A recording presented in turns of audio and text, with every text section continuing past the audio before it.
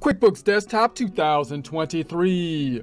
Credit card bank feed add data. Let's do it with Intuit's QuickBooks Desktop 2023.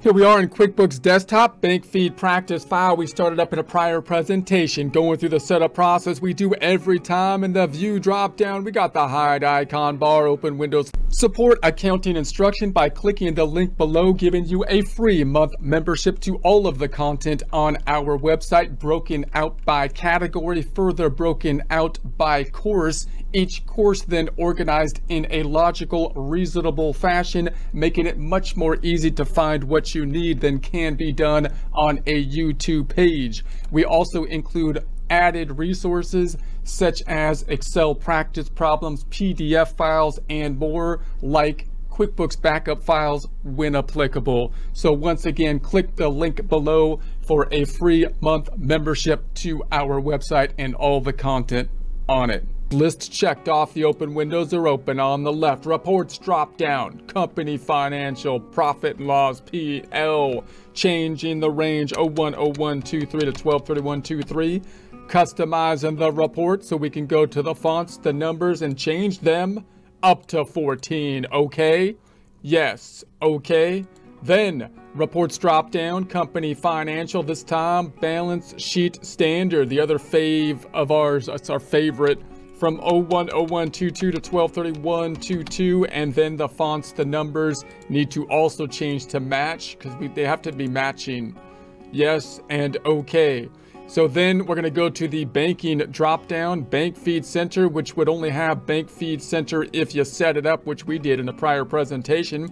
We've now uploaded two bank feed items, one for the checking account, one for the credit card account. We're going to be moving on over to the credit card account, looking at the unrecognized items in them and adding the general data. So there's two main things that are going to be a little bit different from the checking account on the credit card account that we want to think about. One, when we enter the transactions, they'll be much the same. However, instead of decreasing an asset account, the checking account, the normal transactions when we buy stuff will be increasing a bad thing, a liability account. Two, we're going to have to pay off the credit card, which usually is paid off from an item from the checking account. So then we're going to have bank feed to bank feed transactions. We'll deal more with them in future presentations. But just a quick recap of the general rules. We pulled the stuff into what I call bank feed limbo here, which is where we would be whether we connected directly to the bank or if we downloaded the info from the bank and then uploaded as we did this time, noting that it's not generally going to be able to pull all the way through to the financial statements to either verify or create the financial statements. It's going to be stuck here in what I call bank feed limbo because it doesn't have enough information, such as the vendors, the customers, and the accounts. We have similar information as you might have for a bank transfer in the checking account, like an electronic transfer in the credit card, that being that we're going to have the date, which is relevant because that's going to be close to the date the actual transaction took place, given the speed of an electronic credit card transaction. We've got the information, the banking kind of information here, and sometimes a memo type of information, and of course the amount being an increase or a decrease. Oftentimes, this detail will give us the payee that we're going to be paying, the vendor. However, QuickBooks cannot just populate automatically a vendor, so we want to make sure that we set up the vendor so that we can track the stuff by vendor and not just by account. It gives us another added level of checking and verification detail to our financial statements. In the following month, due to us setting up rules as we enter the data, then the system will be able to see, hey, look, this is the same person over here or company or whatever. So we're going to then memorize what you did last time if we set up the rules properly, and then we can automate things a lot more efficiently going forward. That's going to be our goal. That's our objective. So if we record a transaction, it'll move over here to add it to the register. Remember that this one kind of washes out every time you upload or start again in the register. And then if it was recognized, it'll pull over here, waiting for you to give the final A-OK to pull it into the system. Partially recognized would go into this category. We're currently all in unrecognized. I'm going to sort by this item here, and let's look at, we've got then, let's first take a look at these Costco. I think I got some Costco things down here. Let's imagine that this was for supplies.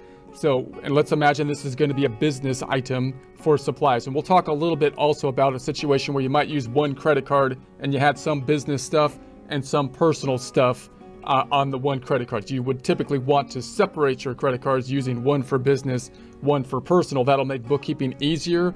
And if you're having someone else do the bookkeeping, it'll make it a lot easier. If you're doing your own bookkeeping, you might be able to distinguish what you bought for business versus personal.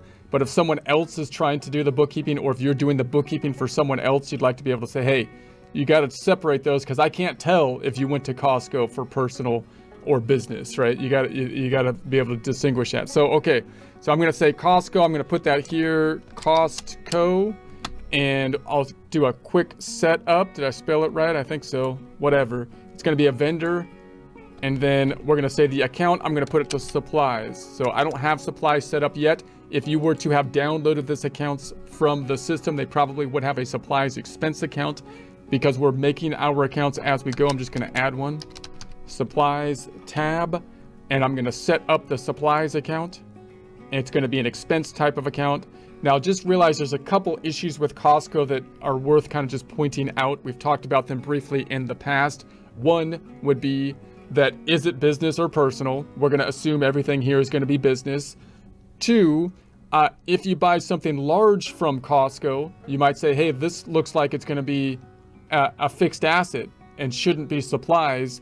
And therefore, you might try to set a dollar limitation in the rules to see if you buy something large from Costco to categorize it as a fixed asset as opposed to expensing it. And three, when we have supplies themselves, there's two methods we can deal with supplies. One, the easiest method, the cash-based method, we just expense it when we buy the supplies. That would be completely appropriate with like staples and stuff like that we're going to buy, paper clips and whatnot. However, if the supplies become significant, like say you're buying medical supplies, which become a quite costly endeavor, then you might have to treat the supplies kind of like inventory. They're not the same thing as inventory because inventory we typically think of as something that we purchase and then sell the inventory, whereas supplies are going to be the things that we use in the service of whatever service we're doing. So if we're a doctor and we have medicine, then the medicine isn't directly what we're selling. Oftentimes we don't think about it that way. We're selling our medical services, and then the supplies are going to be an expensive part of that service if we're using whatever cotton swabs and whatever the alcohol that they rub on people and whatnot. That stuff can get kind of costly. So you want to track it kind of like inventory.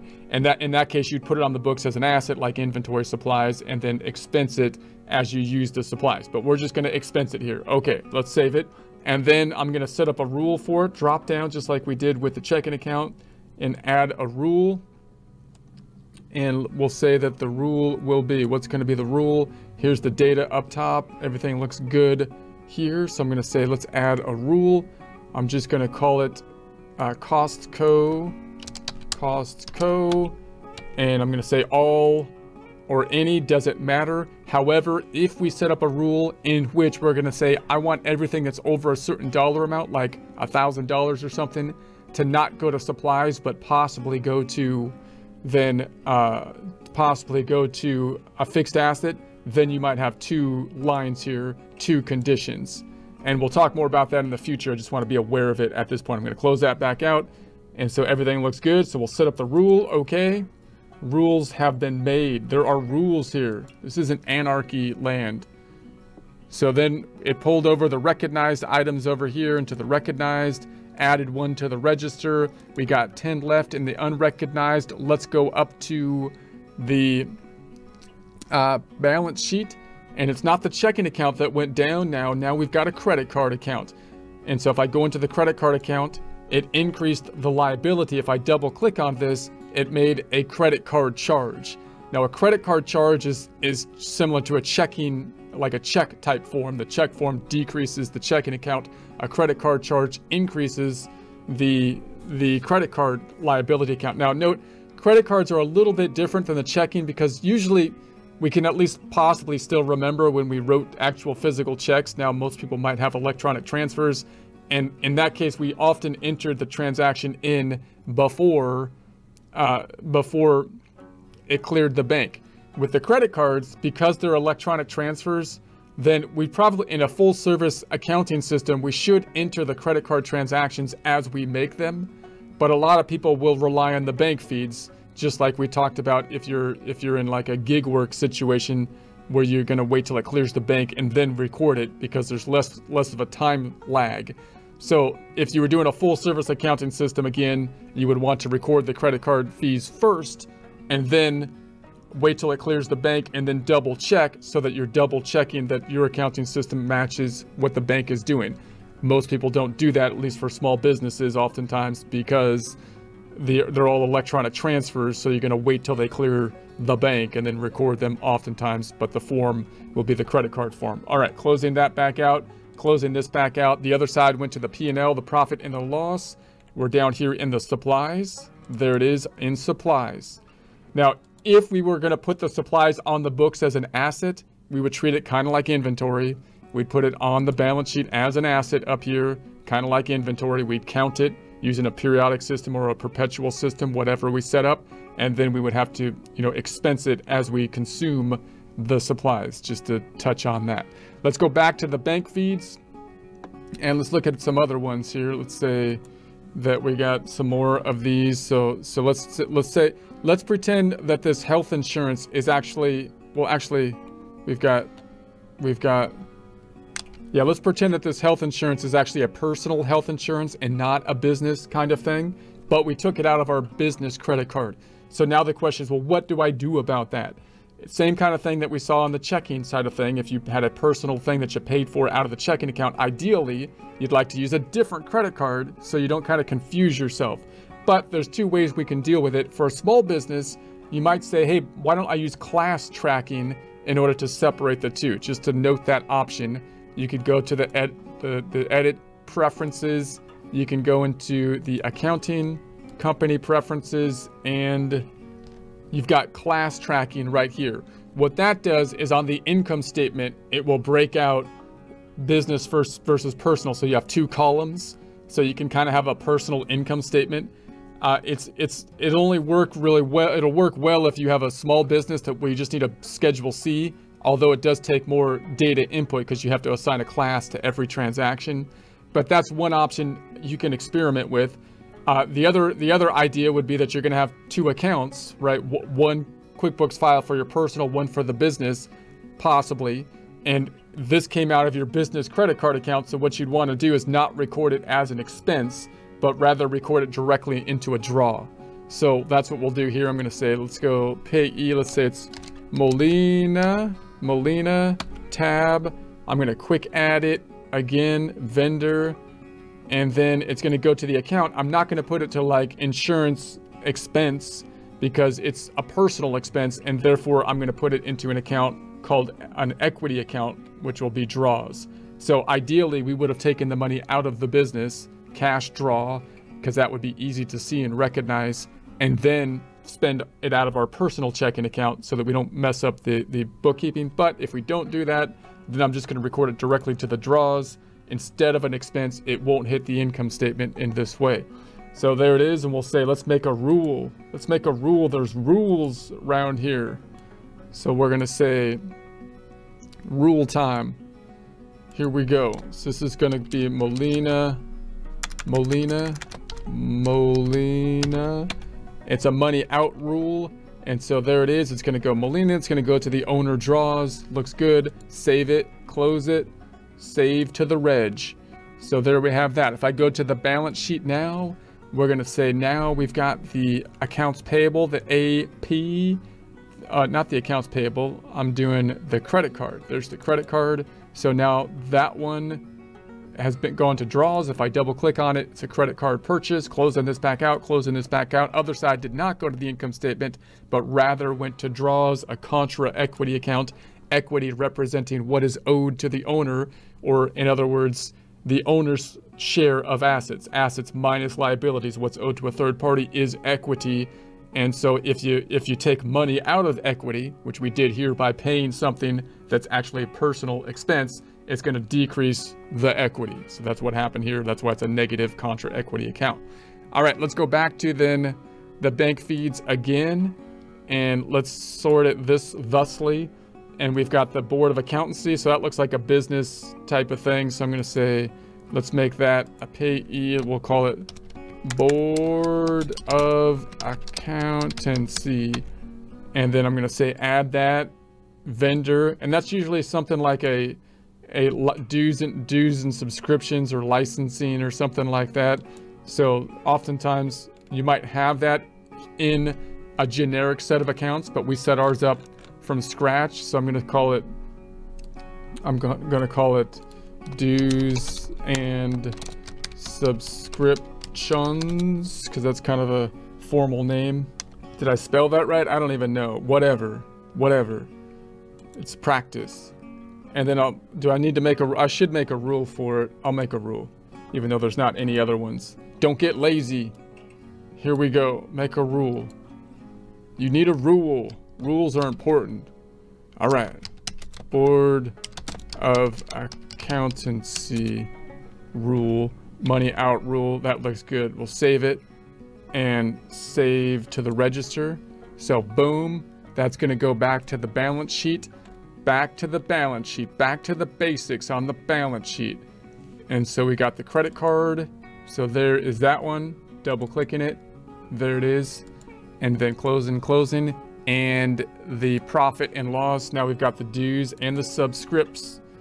Closing that back out. Let's go back to the bank feeds. Is there anything else that needs doing? We've got the auto pays. We'll talk about them. This one, let's imagine this was a charitable contribution, which might be a personal thing again, just to take a look at it. And so note, I'm going to say this is to the FC Premier Soccer, and tab, I'm going to set it up. Okay, but now I'm going to put it to equity.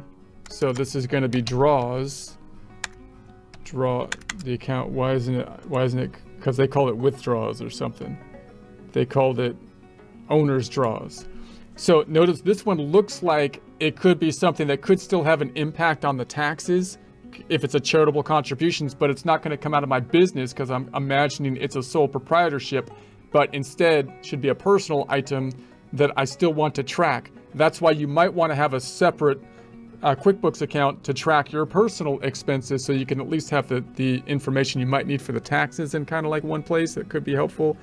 And it's kind of nice to have, you know, a personal financial statements, even though you don't really need them for taxes. Or again, you could try to use the class tracking where you break out your income statement between the personal and business, but it takes a little bit more work and you got to be careful when you do that. We have a whole course on that if you want to look at that in more detail. So I'm going to say tab, and I'm not going to set up a rule for that one. I'll just add.